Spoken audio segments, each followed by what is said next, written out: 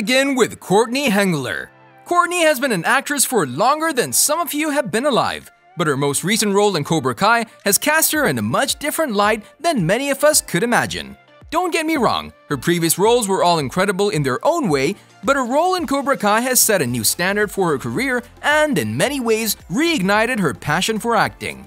If you've seen every season of Cobra Kai, you may think you know everything there is to know about Miss LaRusso, but let's learn more about Courtney Henggeler, the beautiful woman who brings Mrs. LaRusso to life on television.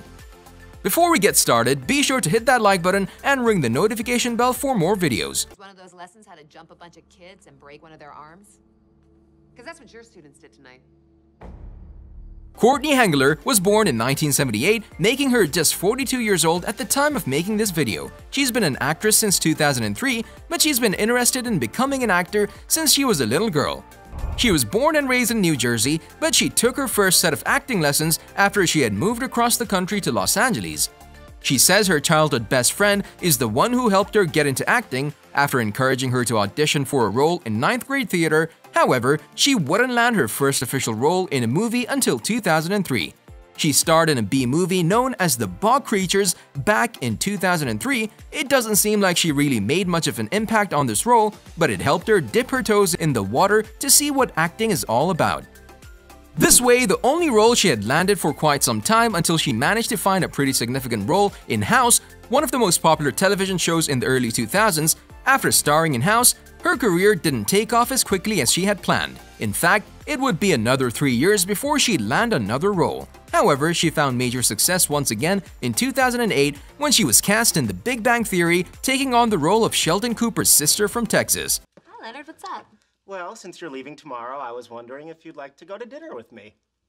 That's so sweet. The two were polar opposites, and it really cast Sheldon's character in an entirely new light. Sadly, Courtney only appears in 3 episodes, one in 2008, one in 2013, and another in 2018.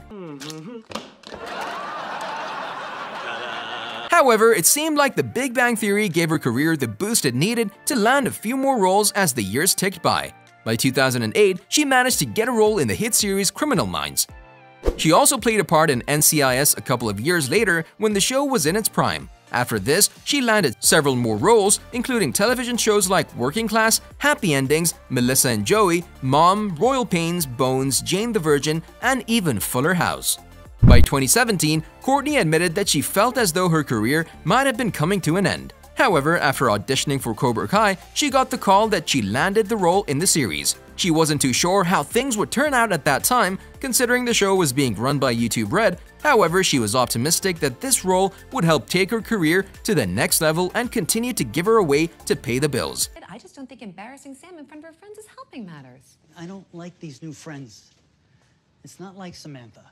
She may have been right for a short time, but once YouTube Red came to an end and Cobra Kai had been cancelled, Courtney was once again left without work and had no future jobs lined up to keep her in the business. However, when she got the call that Netflix had purchased rights to the series and planned on picking up where YouTube left off, her career was completely revitalized, and once again, she felt happy to call Los Angeles her home. No, babe, I'm talking about our billboard. Why? What happened to our billboard? She spoke about how surprised she was to learn about how popular Cobra Kai was becoming. She spoke with brief take in an interview and said, "It's incredible how much success the show is having. I remember our first table read and hearing Billy and Zolo do their first scene. I couldn't stop laughing, they were both so perfect. I came and told my husband, I'm not sure how the rest of the world will feel about this show, but I think it's freaking hilarious." That being said, I don't think I was prepared for the reaction it is garnering. It's amazing. All we want is Crease to be gone. Then you can rent out the space to another tenant. From this moment on, Courtney was super excited to continue acting and helping create the show. She wasn't sure where the series would ultimately take her, but she knew that the show was the perfect mix of comedy and action and was more than willing to stick around and enjoy the ride. This would be the first big role for Courtney that saw her playing a more aged character, such as a mother. Take photos of. This is for the insurance adjuster. Just figuring instead of waiting for her to come all the way out. She said, "I played mothers before, but never as an actual mother. That alone changed the game for me. I instinctively felt very protective of Griffin and Mary, and the love Ralph has for his real-life family is so evident that I don't think we can bring anything but a loving LaRusso dynamic."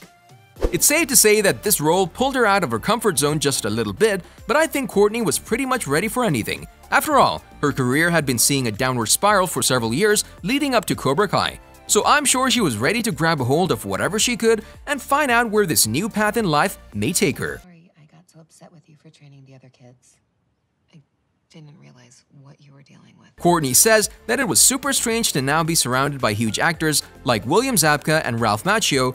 She was stoked to be working alongside them, but she says the first few table reads and the first few episodes were a bit difficult to film because she was so starstruck by Ralph Macchio. She said, "He was at my screen test, and that part was maybe the most surreal because I was like, so taken off guard, and I was nervous enough because I was testing for the show. And then I was like, what are you doing here? What?" But at the test, he was so lovely and so warm and so nice. He was so easy to laugh with, and so when I booked it, I was just like, this is gonna be great, he's so great. And then I got on set and I'm like, what the heck am I doing? Hey, Robby, what's going on? Hey, Mrs. L. I'm just here to train with Mr. LaRusso. You know, back? No. When speaking with Daily Actor, Courtney finally opened up about her troubled career and admitted that she only accepted an audition for Cobra Kai because it was the only way her children could continue to get health insurance. She said, "At the time that I got the audition, I was quitting acting. I just had my baby and I was like, I don't even know if I even want to go back.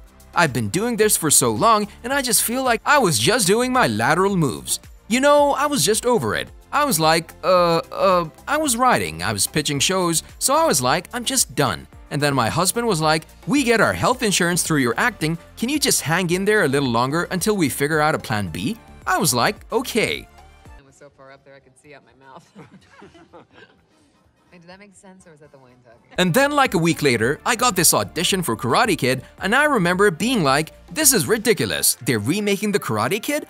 Why aren't they thinking of original things? I was all absurd and ridiculous about it, and then I read it and I was like, oh, this is great. This is gonna be great. And then of course I auditioned for it, but I was just thinking, this is just very weird. I had no business being part of such a huge production, the fans are so dedicated. I don't know, they just know so much about the Karate Kid. I felt out of place and I don't belong with these idols of mine. For your information, he is taking me out to dinner and dancing. Fun. It's pretty clear to see that Courtney is incredibly grateful for her time with the series, even if she does feel a bit out of place. But I've got to admit, Amanda LaRusso is one of the greatest actors in the series and Courtney puts on such a believable and compelling performance. I can't imagine Cobra Kai continuing without her.